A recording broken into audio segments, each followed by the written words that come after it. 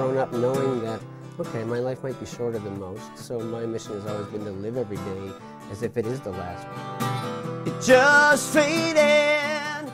Tim Vallillee understands the sweet simplicity of life. He fills his heart and days with the things he loves, including music. It never, ever went away. Tim is an entertainer. He's played in a number of bands, has recorded several CDs, and does a pretty mean Elvis impersonation. Well, maybe it faded. But his greatest joy is his son, 19-month-old Isaiah. He's just wonderful. He's the reason I breathe. He's the reason I get up in the morning. I think he's added years onto my life just because he's in my life. Besides Isaiah, Tim's greatest achievement is turning 41. Born with cystic fibrosis, Tim wasn't expected to live past the age of 2. The scary part about having CF is yeah, I could pick up a bug today as healthy as I feel, and I could be in the hospital, and I could be gone in a week. CF has no cure.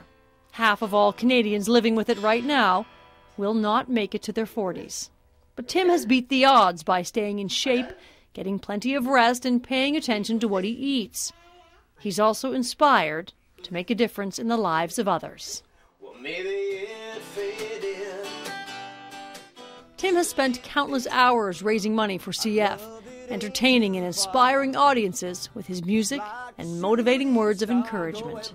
I always get so much feedback years later saying that because you said such and such, I was able to do this. So that's like, wow. For his generosity of spirit and time, Tim is receiving a Courage to Give Back award from an organization known as Famly SOS. Whether you're sick or not, just take a few minutes of your time to talk to the person who's down or who needs, to be lifted up, and you might be surprised what the outcome will be. Tim's passion for life keeps him busy. Over the last year, he's been working on a new CD with friend and musical collaborator Allison Hewlett. He and Allison only met a year ago, but their strength as a duo is undeniable. Their first CD is due out in March.